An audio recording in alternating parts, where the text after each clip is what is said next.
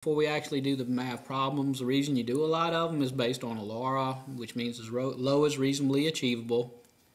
Your radiation dose is controlled by time, distance, and shielding. That's pretty self-explanatory. The more time you spend by a source, the more radiation you get. The more distance between you and the source, the less radiation you'll pick up. And the more shielding you put between you and the source, the less radiation you get. That's all pretty self-explanatory. For dose time and dose rate calculations or conversions, dose is the key variable, and you may have to write these down 10, 20 times to get it stuck in your head, but you need to do it because this formula cannot be eliminated. They will not tell you a formula on the test, so you have to know it. So dose is the key variable. If you're solving for dose, just multiply the other two variables. Dose is equal to dose rate times time.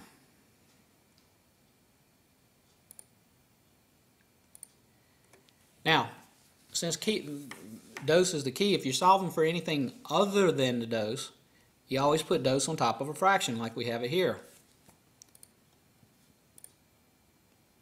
So for an example, if we're solving for time, time is equal to, put dose on top of the fraction. The only other possible variable you have is dose rate. So it plugs in on the bottom of the fraction. Also, if you're solving for dose rate instead, you have dose rate is equal to, put dose always on the top of a fraction if you're not solving for dose. The only other variable you can plug in is time. Let's do a few examples. And when we do these math problems, if you want to, as you repractice them, if you want to, I'll try to pause enough for you to pause, put your DVD player on pause and work on it, and then you can play it and watch the answer. I wouldn't do it the first time you go through these. I just watch it, and as you repeat, you can do that. What's the dose if the intensity is 50 mR per hour for 3 hours? Dose is your key variable, so just multiply the other two numbers. Dose is equal to dose rate times time. The dose rate is 50, the time is 3. Multiply those together and you get an answer of 150. I really recommend writing these steps out step by step like this because it's very easy to make a mistake if you don't.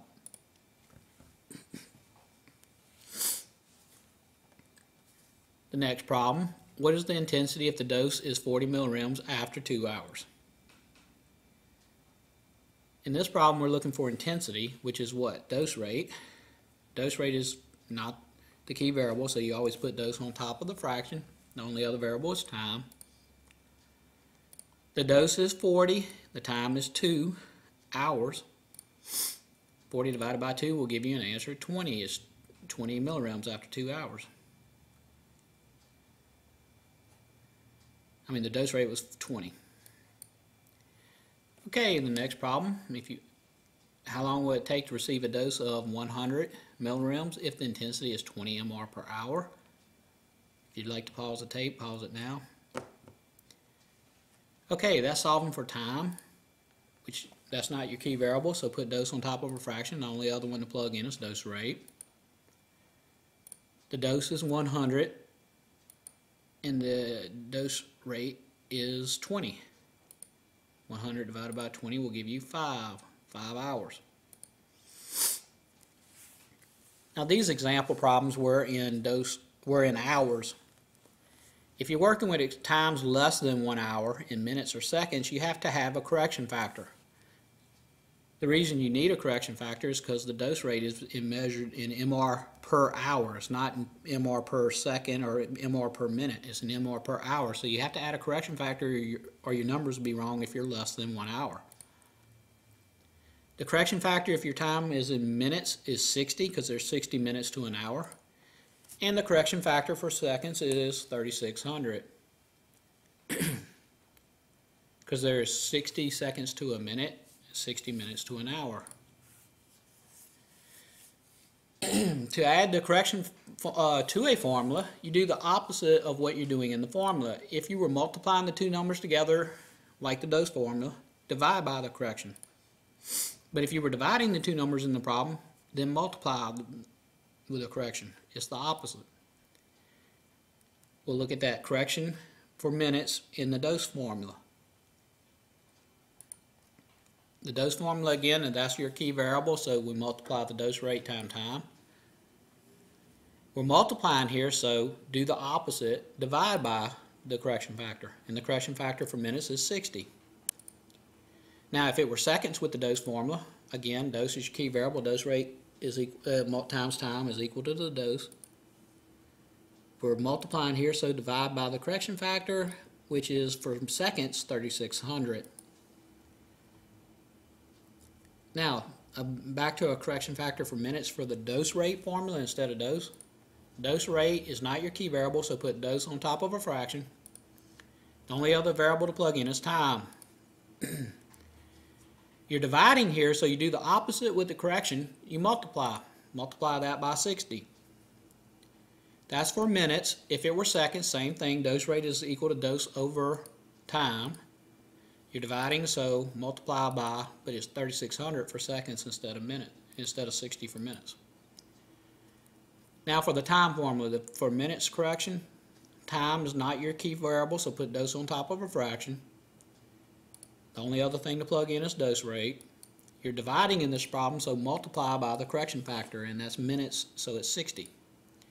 Same thing for time formula, but seconds is same thing as time is equal to dose over dose rate.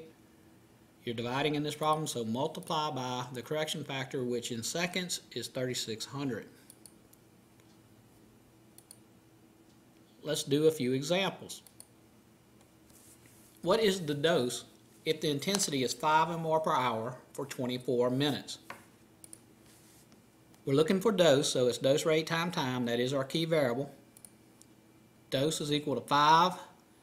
The dose rate is 5 times 24. The time is 24 minutes, so it's 5 times 24, but that's minutes, so we have to add a correction factor. We're multiplying in the problem, so divide by the correction factor of 60 for minutes. 5 times 24 equals 120, divided by 60 equals 2.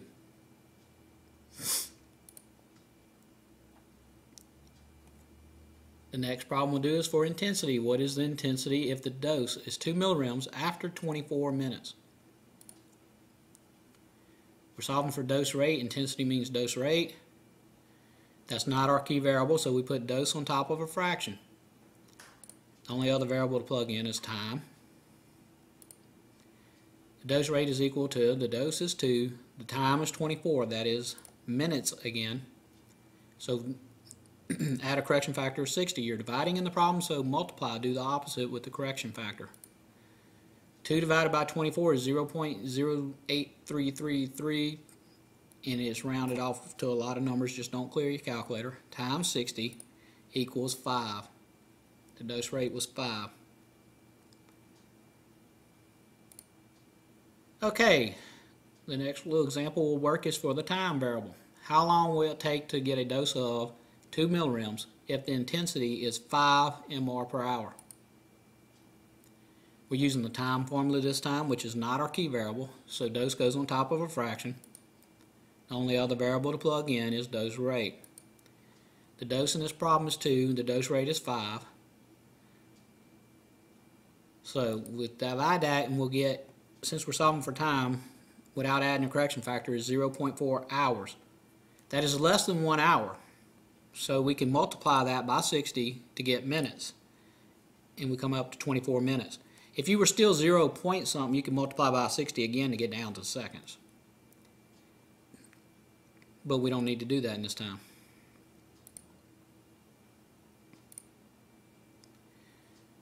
Okay, for shielding calculations, which have value layers. Now look, you don't try to memorize half value layers. It doesn't do any good. On the test, they'll have a chart. You have to use the numbers that's on their chart. There's a safe way to calculate it, but it's slower.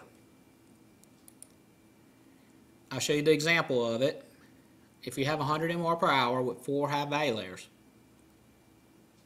we can write it out each step. 0 half value layers is the 100 that it gives you with no, before you take any shielding off. With 1 half value layer, it drops in half to 50. With 2 half value layers, it drops in half to 25. At 3, you drop it in half again, it's 12.5. 4 half-value layers, that's 6.25. That's a safe way. It's pretty hard to screw this up. It's a lot of steps, so it slows you down.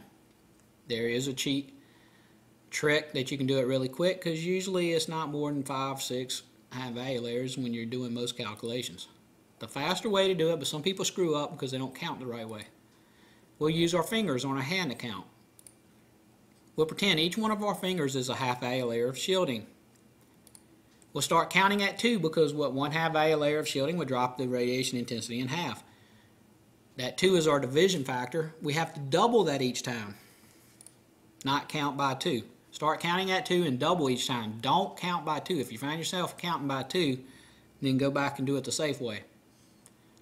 We'll see your first finger is 2 MR per hour. 2 division factor of 2. Double that number each time. 4, 8, 16. So if you have 4 half-value layers of shielding, you can just divide by 16 one simple time to get your answer. 100 divided by 16 is 6.25, which is what we had when we divided by 2 4 separate times. This is a little faster way. It saves a lot of trouble. It's easier to type in on your calculator. It's aggravating typing in 2, divide by 2, divide by 2. Now sometimes on the test what they'll do is instead of telling you how many half-value layers of shielding you'll have, they'll just tell you you have some thickness of a material. And you'll have to do an inverse square law or a shielding, to figure out what the intensity would be. You'll have to look, in that case, at the front of the test. They'll have a chart telling you how thick a half-value layer is for that material. If you want to know how many half-value layers you have, you take the total thickness they're telling you of the material, divide it by the half-value layer thickness on the chart. That'll tell you how many half-value layers there are. It's pretty simple. For an example, let's say with steel and radium-192. The half-value layer thickness of steel, if you're using radium-192, is 1/2 inch.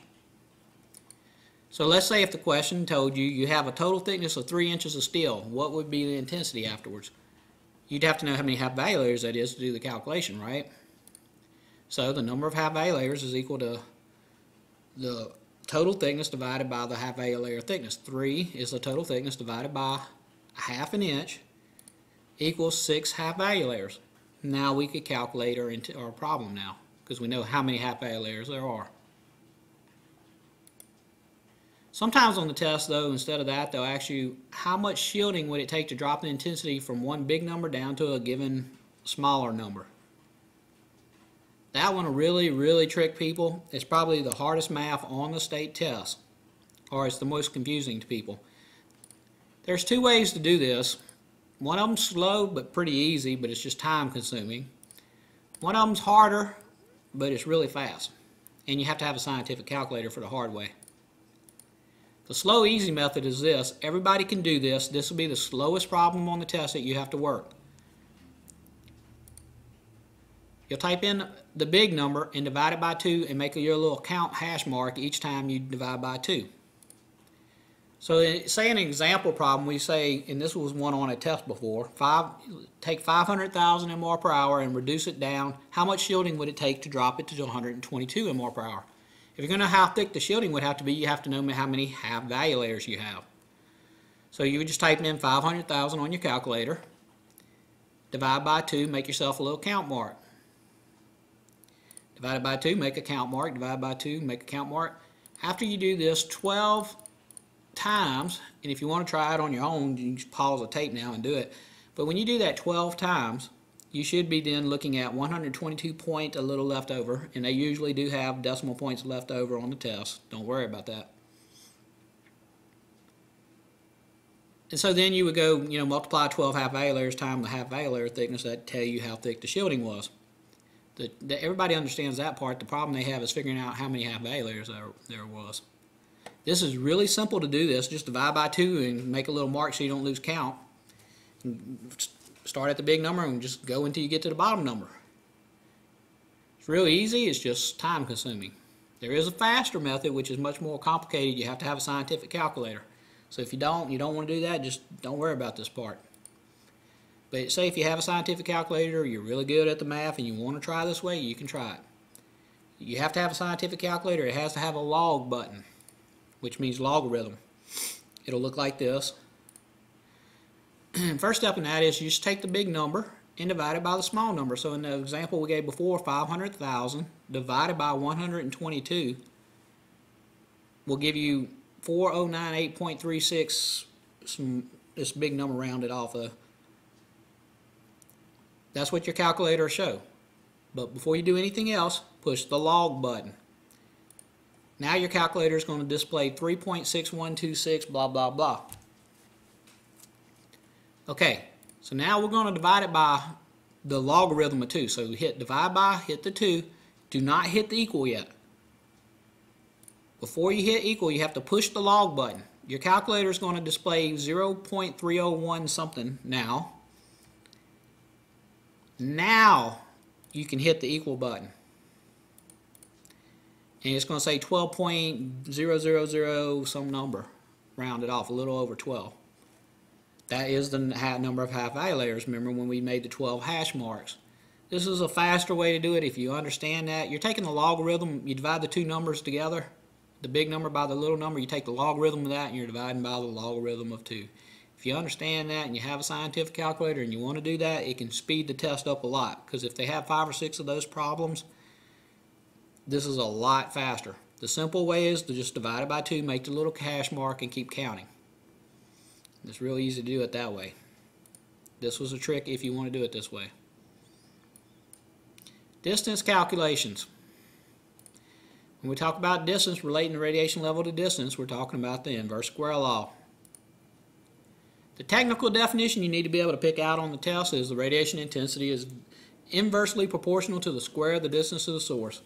All that means is the distance factor is squared, and that if the radiation number gets bigger, the distance is getting smaller. If the distance is getting bigger, the radiation is getting smaller. It's the opposite. Now for the dose formulas, we had a formula we were using. In this one, we won't use a formula. We're just going to use a sketch. First, we'll put a little representation of a star there, which is supposed to be the source and radiation coming out. And we're going to mark 2 locations. X marks the spot, location 1 and location 2. One of them is closer to the source than the other one. At one of these locations, you can measure a radiation level, and you can also, there's some distance number to go there. At the other location, there's a different radiation level and a different distance number. We'll use a sketch to help. The problem of the sketch originally was to solve the inverse square law problem. I mean the word problem of the inverse square law. Most people mess up solving the word problem more than they do the numbers, but you can also get the answer right from the sketch. But to set up the sketch, there's 3 distinct steps. The first one, you look for a key variable. Like, what is the intensity? That tells you you're looking for a radiation level, not a distance. If you're looking for a radiation level, that means that one of the radiation levels is going to be blank. We don't know. We don't care right now. So the step 2 is fill in the 2 known variables, which means I'll know both of the distances. So does it give me 2 distances directly in the problem? Yes, it does. It gives me 50 and 25. And you know which one goes where because 25 foot is closer to the source than 50 feet. Okay, the last step is to match a remaining variable. Does it tell me one of the radiation levels? Yes, it does. It says there's 100 MR per hour. And how do I know where it goes? It says 100 MR per hour where? At 25 feet. So it goes above the 25, with the 25. That solved the word problem for you. Now, it just so happens you don't need a formula. You can just get the answer from here. There's 3 distinct steps for that. First one is to square the distances. Square means to multiply a number by itself. So 25 times 25 is 625 now. 50 times 50 is 2500. That's the first step out of the way. The second step, at one of these X mark locations, there's always going to be 2 numbers filled out at one of them, and at the other X mark location, there's only going to be 1 number filled out. Go to the one where both numbers are known, and that's another reason we use the X's to mark the spot, as X means multiply. So at location 1 now, at the closest to the source, we have both numbers filled out. So 100 times 625 is going to equal 62,500. The remaining last step is to divide by the remaining variable. You're jumping across now, so do the opposite again. Divide by the remaining variable. So 62,000 divided by 2,500 will give you on your calculator 25. That is the answer.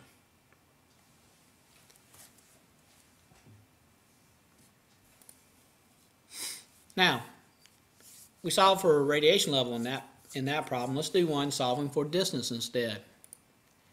You'll have to use the solve for distance the square root button on your calculator. You didn't need that scientific calculator to do the other trick earlier, but you do absolutely need a square root button. Let's do an example. This question states, at what distance will you get 5 or more per hour if you get 20 or more per hour at 40 feet? I'm going to give you a second to pause the tape in case you're repeating this and you want to work it. Okay.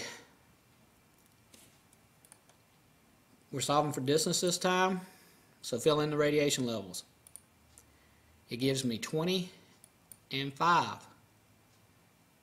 Now, this one's the opposite. The closer you get to the source, the bigger the radiation number is. So 20 mmol per hour is closer to the source than 5 mmol per hour is. Now match the remaining variable. Does it give me a distance directly? Yes, it does. It tells me 40 feet. Where does the 40 go? It's at 20 mmol per hour. So there it goes with the 20. Now you've set up the sketch, the word problem solved. So now to get my answer I can square the distances. 40 times 40 is 1600. There was no number to square at the second location, so make yourself a square root symbol or some kind of note to, at the end of the problem, hit square root button. So go back to the location where you know two numbers, multiply them together. 20 times 1600 is equal to 32,000. And the third step is to divide by the remaining variable. So 32,000 divided by 5. Hit the equal button on your calculator. We'll show you 6,400. That is your answer squared. You're going to have, it's not your actual answer. So hit the square root button and it will display 80 now. And that is your correct answer.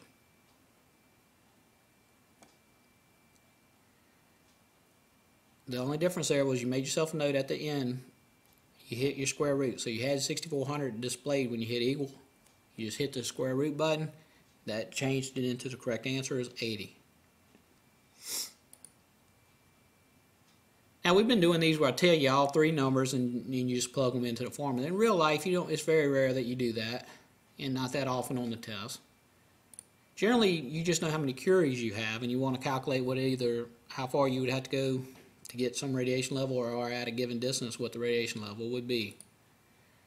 To do that, you always have to go to your presumed 1 foot distance and use the characteristic intensity, which is how is like for iridium 59 or 5200 mmol per hour at 1 foot away per curie.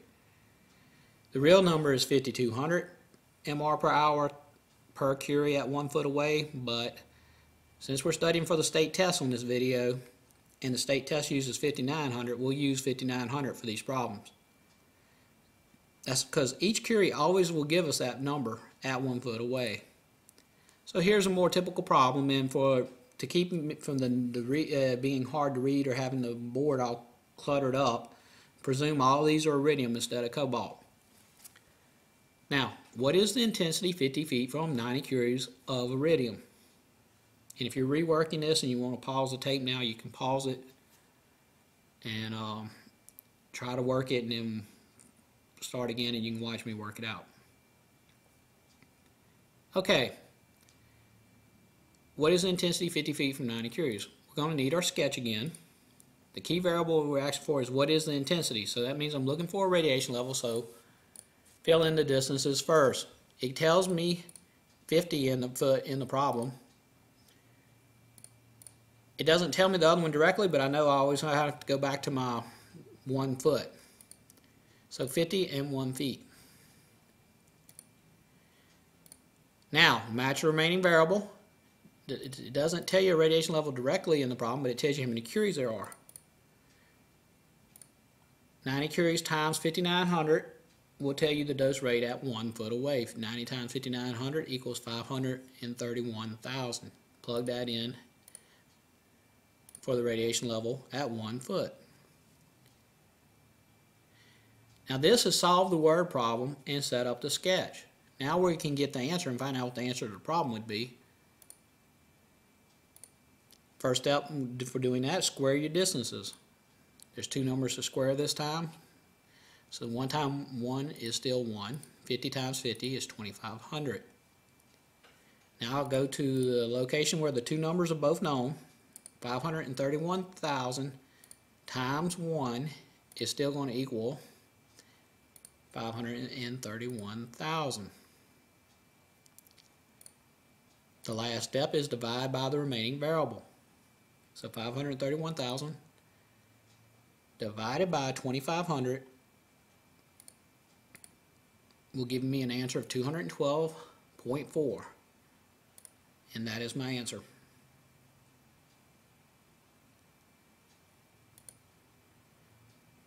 Okay, let's solve a distance problem this way.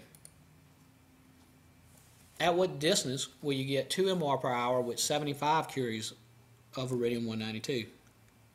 If you want to pause the tape now, pause it and try it on your own. Okay. Let's get our little sketch back. At what distance tells me I'm solving for a distance. So fill in the radiation levels first. Okay, the problem tells me the 2 MR per hour. I'll have to calculate what the other intensity is at 1 foot. I have 75 curies, multiply that by 5,900 for my characteristic intensity. That tells me I have 442,500 MR per hour at 1 foot. The last step is matching that remaining variable, which it didn't tell you directly in the problem, but we knew that it was at 1 foot. That's why we multiplied it by 5,900. Okay, so we've set up the sketch, solved the word problem. Now we can just go ahead and get the answer. First step to doing that, square the distances. 1 times 1 is 1. There's nothing to square at the other distance, so what do? I make myself a note that I have to hit square root at the end. That's important. That's how you know when you have to hit square root or you don't. This time I didn't have anything to square, so I'll make myself the note that I'll have to hit the square root button at the end. So now, I multiply the two numbers together at the location where they're both known, so 442,500 times 1 equals 442,500. Now, the last step is divide by the remaining variable, 42,500 divided by 2, and hit my equal button. Will tell me 221,500. That's what my calculator is going to be displaying now. That is my answer squared, not the true answer. So hit the square root button, and that will change that number now to 470.37, and that is my answer.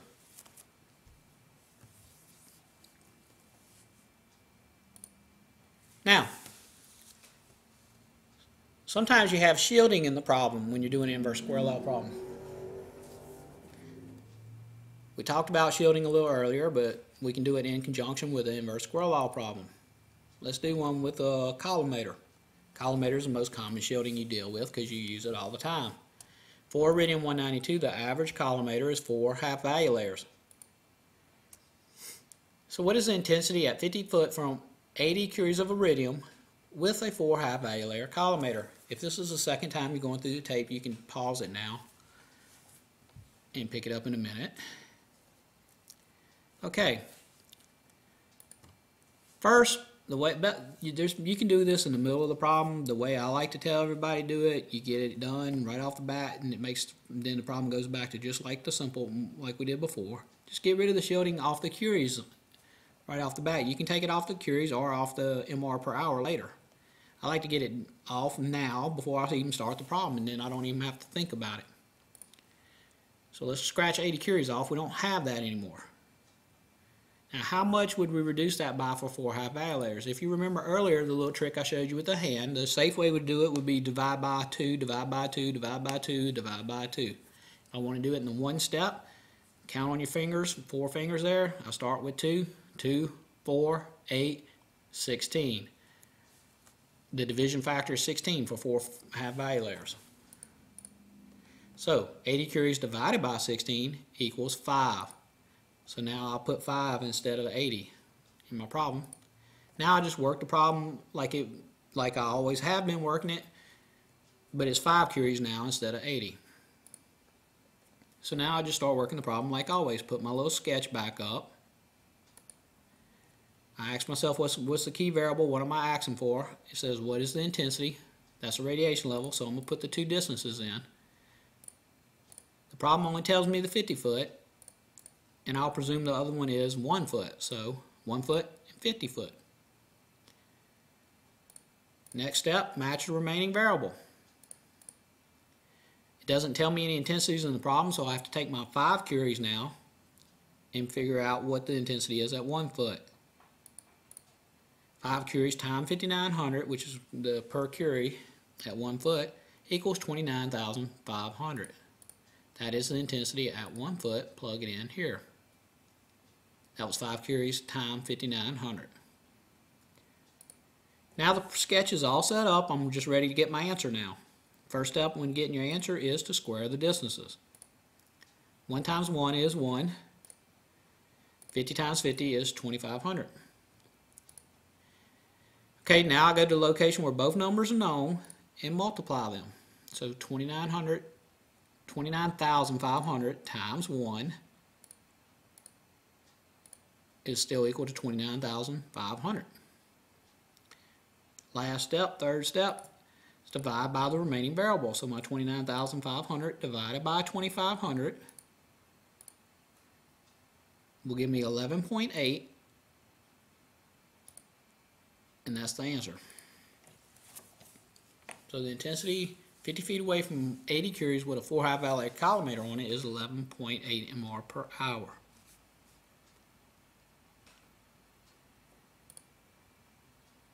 Now the main other option you have is to do a dose inverse square law problem with a dose rate conversion in the middle of the problem. The most common one you'll do is convert the dose rate into a dose to do a barricade calculation. Let's do an example like that. At what distance will you get a dose? And the key there is that it's a dose, not a dose rate. A dose of 2 millirem. We've been dealing with dose rates up till now. But at what distance will you get a dose of 2 millirems with 100 curies and 20 minutes of exposure? If you don't know the minutes or the time frame, you can't calculate what the dose would be. So that part is critical.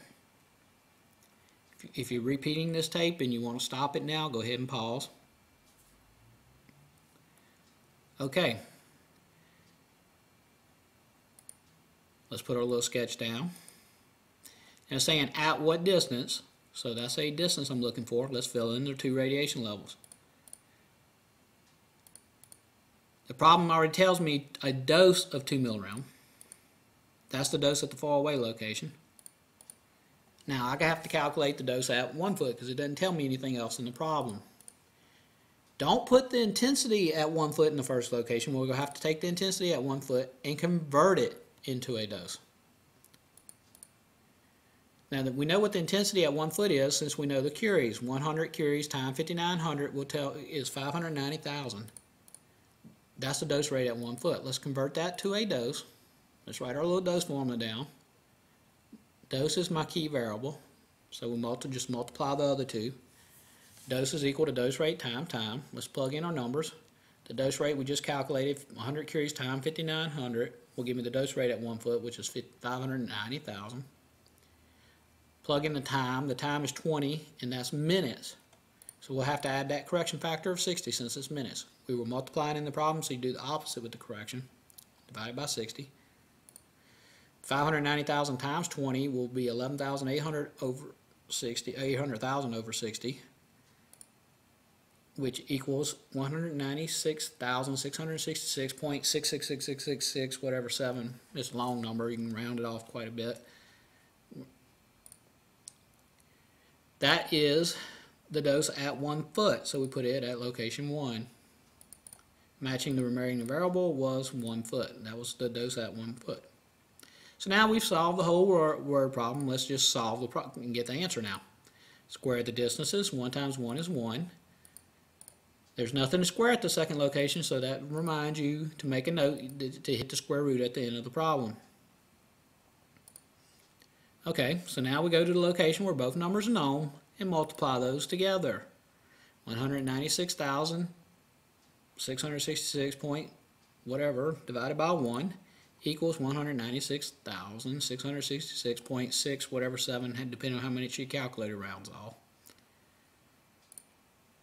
Now, the last step is divide by the remaining variable. That number divided by 2.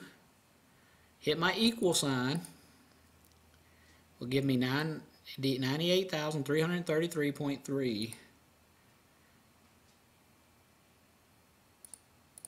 That is my answer squared, not the true answer. So now and that's why I have the note there to hit the square root button. So if I hit the square root button, it's going to display 313.58, and that is the correct answer. All I did there at the end was hit the square root button. That was 313 now, 0.58 feet.